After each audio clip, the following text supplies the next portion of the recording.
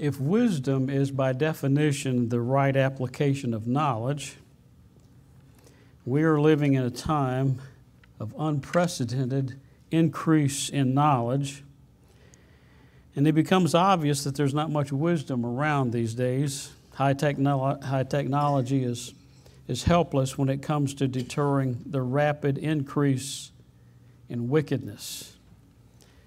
There are two categories of wisdom. There is that wisdom of the world from below, and there's the wisdom from heaven above. And life in this advanced age is far more complicated than back in the middle of the 20th century. My 56 Chevy took me anywhere I wanted to go. And guess what? It didn't have a computer. I don't know how we did it. But reportedly, in this advanced age, with all the new gadgetry we have, 300 people die every day from fentanyl poisoning. It's been reported that more young folks have died from this poison than all the soldiers in all of our wars. And officials may have the knowledge to do something about it, but they don't have the wisdom and they don't have the will. So here's a sample. If we're going to talk about heavenly wisdom, let's first of all contrast it with worldly wisdom. Here's a sample of worldly wisdom. It's something that you and I have no part in. Defund police and call it equity. Worldly wisdom. Stop population growth by sterilizing young children and call it gender reassignment. Remove sovereign boundaries, allowing drug cartel to invade our country and call it compassion. Have your staunchest enemy manufacture 90% of your medication and call it a new world order. Allow treasonous politicians to destroy your country and call it globalism. Pay young black men millions of dollars to stop them from committing crimes such as stealing high-dollar items and call it reparations.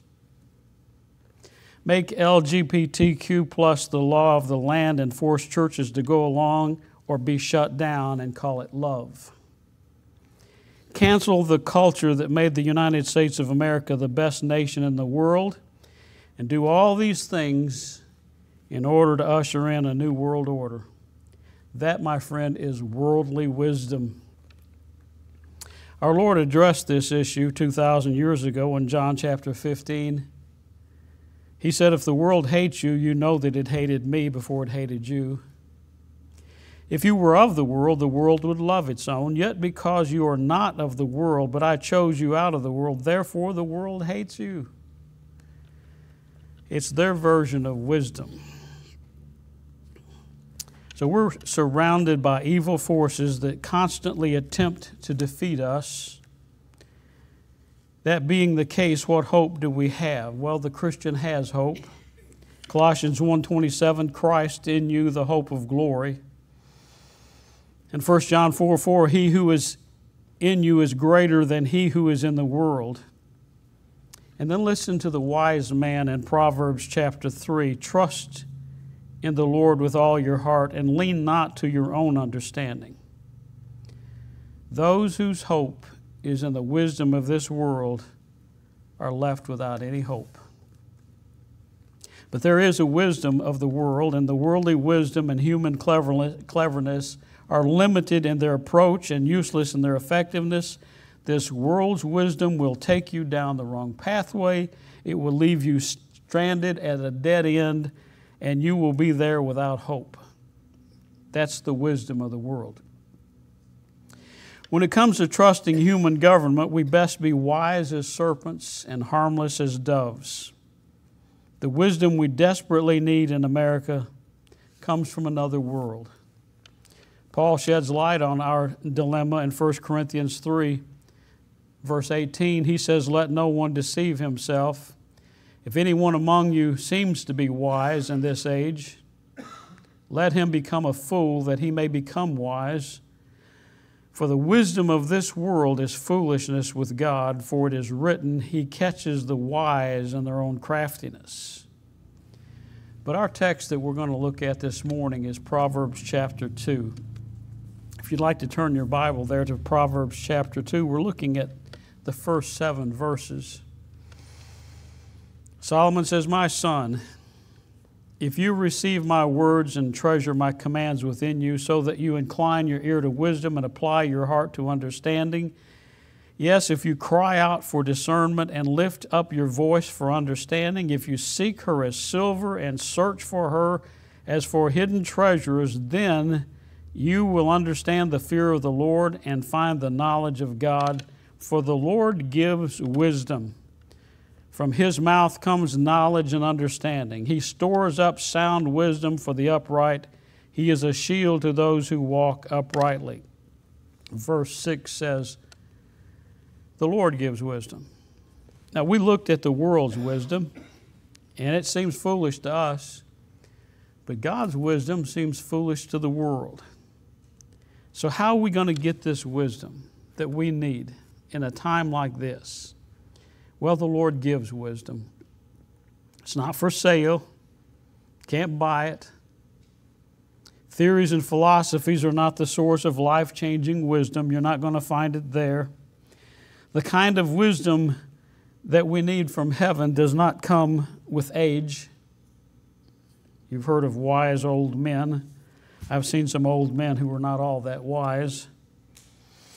The kind of wisdom does not come with age. It doesn't come with, it's not inherited. It's not in your DNA. You can't download it. It is a matter of acknowledgement and acknowledging your need, saying, God, I need wisdom. And who among us right now does not need wisdom from above? Now, James tells us in James chapter 1, verse 5, if any of you lacks wisdom, let him ask of God, who gives to all liberally and without reproach, and it will be given to him. But let him ask in faith with no doubting, for he who doubts is like a wave of the sea, driven and tossed by the wind. For let not that man suppose that he will receive anything from the Lord. So this is the source of wisdom.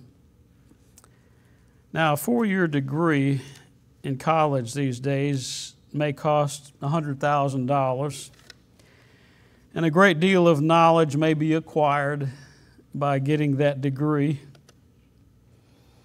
Great wisdom may be developed in the application of that knowledge. But 1 Corinthians chapter 3 says the wisdom of this world is foolishness with God. James addresses the source of heavenly wisdom. It is from God. God gives wisdom spiritually. When a man lacks heavenly vision and heavenly wisdom, he is destitute of life-changing wisdom. He is deprived of devil-defeating wisdom. So how is he going to get this heavenly vision and heavenly wisdom? He is going to have to ask in faith, nothing wavering. It is decreed in heaven that man cannot know God by the means of human wisdom. Divine wisdom cannot be derived from any of earth's convincing systems. It is only given. It is free. It is given to the man or woman acknowledging his or her inability to face the conflicts and the circumstances of life as we are now. And the Father in heaven bestows this powerful, precious gift called wisdom. The blessing is when spiritual destitution becomes spiritual revelation, and the wisdom of God is given at no charge. This miracle takes place through a supernatural birth, and it comes through supernatural growth. 1 Corinthians chapter 2. Verse 11, for what man knows the things of a man except the spirit of the man which is in him? Even so, no one knows the things of God except the Spirit of God. Now we have received not the spirit of the world, but the Spirit who is from God, that we might know the things that have been freely given to us by God. It is given spiritually, and God-given wisdom is given sufficiently. If you lack wisdom, let him ask of God, who gives to all liberally. The text here reads, if any man lacks wisdom, coming to the knowledge that you really don't have the wisdom that you need, then let him ask. So what a comfort it is to know that there is no situation in your life for which he is not adequate. And all-wise God foresees our lack of wisdom and stands ready to lavish it upon us if only we will ask. Our trouble is we fail to ask, or if we do ask, we ask what the Scripture calls amiss, not genuinely believing that we are actually needy in this particular area. Immature people always think that they know everything. That's the way it is in physical life, and that's the way it is in spiritual life. It may be that you may feel like the prophet Eli of old, that heaven is just closed for business. You can't seem to get an answer. A word from heaven was rare in those days. The word to us right now is ask in faith, nothing wavering. Ask in such a way that you know that you will get an answer. And if it is wisdom you are asking for, ask in faith, believing, and the Scripture says you will receive. That's the source of wisdom. And then there's the supply of wisdom, this divine wisdom.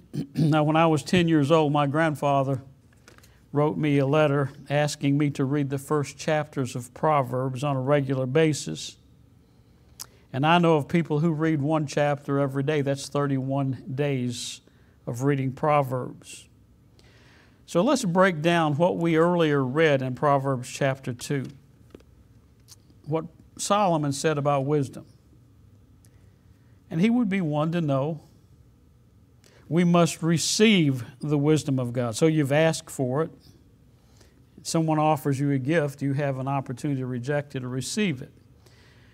So first we receive the wisdom. My son, if you receive my words, the biblical aspect of receiving is much the same as the biblical aspect of giving. Graciously, not begrudgingly. We're not receiving this wisdom so we can win an argument or some debate, some dispute. We acknowledge God for what He is and who He is, and we're to receive His wisdom as it is revealed in the Scriptures and in His Son with ready and repentant hearts. We must receive wisdom from God. We must retain this wisdom from God. He says, next, we treasure my commands within you. See, it's one thing to receive, but quite another to retain. The Word of God. Most of us are guilty at one time or another of hearing and forgetting. James 1:24 compares this lack of retention to a man who looks in a mirror, sees his need, and yet he walks away forgetting what he saw. Receive, retain, we must respect the wisdom of God. It's in verse 2 of Proverbs 2. So that you incline your ear to wisdom. To incline your ears to respect or regard what God is saying to you. If you're going to come to terms with God, you must take Him seriously. There's not a lot of presidents that we can quote from our time, but President Woodrow Wilson said, I'm sorry for the men who do not take the Bible and read it every day. I wonder why they deprive themselves of the strength and leisures it affords. Then he went on to say, there is no other book that yields its treasures so personally or fits itself so intimately to the one who is seeking guidance. The Bible has been called a miracle of literature, a perennial stream of wisdom, a revelation of mystery, and an infallible guide of conduct. One old preacher said, no man is uneducated who knows the Bible, and no one is wise who is ignorant of its teachings. we receive, we retain, we respect. We must relate to the wisdom of God and apply your heart to understanding. This is the whole purpose of seeking divine wisdom. The pressures and the problems of life are just too great for us, particularly in these days. And without heavenly wisdom, we're not going to be able to cope. Stress is killing people. Why can't we learn to relate the wisdom of God to every task that's before us? God knows exactly what He's accomplishing in and for us and ultimately through us. When I'm not close to God, my prayers sound something like this. Lord, remove my afflictions and burdens. Now, if I receive the wisdom of God, and I have retained the wisdom of God, I've respected the wisdom of God, and I relate to the wisdom of God, my prayer sounds something like this. God, give me grace to face the disappointments, the disasters, the defeats, or whatever my dilemma may be. Romans 8:37 says, yet in all these things we are more than conquerors through Him who loved us. Then on top of that, we must request the wisdom of God. The wisdom comes when we cry out to God, when we call out to God, when we pray in the only name that constrains the heart of God, that wonderful name of Jesus. We must ask in faith, believing we will not get this wisdom by default. We have become a nation of people feeling that we're entitled to things other people have, and we deserve good things just as much as those who have what we want. We don't deserve this wonderful gift, this gift of wisdom. If we were entitled to it by virtue of our being, we would have it naturally. However, He has promised to give that wisdom that we need if we ask for it. And He will give it liberally. And He won't get tired of our asking the request. We must require the wisdom of God. Verse 3 of Proverbs 2, yes, if you cry out for discernment. The wisdom of God is promised us through God's Word. The crying out for discernment is in fact a requirement on our part. You just have to make up your mind. Require this kind of wisdom. God does not tire of giving the wisdom to us if and when we cry out for it. We must research the wisdom of God. Proverbs chapter 2, verse 4. If you seek her as silver and search for her as for hidden treasures. And research may sound something like this. 1 Corinthians chapter 2, verse 9. As it is written, eye has not seen, nor ear heard, nor have entered into the heart of man the things which God has prepared for those who love Him. But God has revealed them to us through His Spirit. For the Spirit searches all things, yes, the deep things of God. Research. God has revealed them unto us by His Spirit. And the Spirit does the research of those wonderful treasures in heaven as we research through His Word.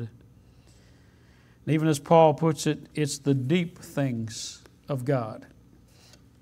So we've looked at the source of wisdom and we've looked at the supply. And let's just finish by talking about the satisfaction that we get from this wisdom. Wisdom in the final analysis is the right application of knowledge, as we said before. It is possible to have knowledge without wisdom, but it is impossible to have wisdom without knowledge. Proverbs 2:5, then you will understand the fear of the Lord and find the knowledge of God. That term, fear of the Lord, is very important here. The writer for the Hebrews quotes King David when he says in Hebrews 13:6, so we may boldly say, the Lord is my helper. I will not fear. What can man do to me? So we establish quickly that our fear is not of man. However, proof positive that wisdom is missing in our highly educated time if there is no fear of the Lord. Ecclesiastes 12:13, let us hear the conclusion of the whole matter. Fear God and keep His commandments, for this is the whole duty of man, for God shall bring every work into judgment with every secret thing, whether it's good or whether it is evil. So there's the fear of God that's so important.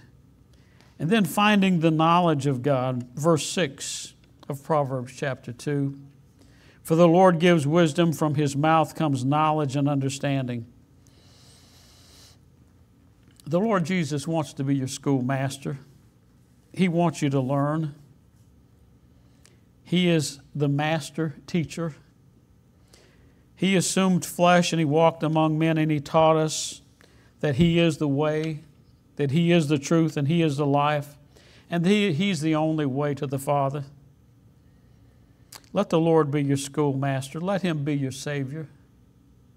Proverbs 2:7, He stores up sound wisdom for the upright. And how can you possibly be upright without Jesus? Soundness is related to health and salvation. You hear this truth in Paul's writing to Timothy, ascribing sound doctrine to those seeking to find the knowledge of God. Let Him be your schoolmaster. Let Him be your Savior. Let Him be your shield.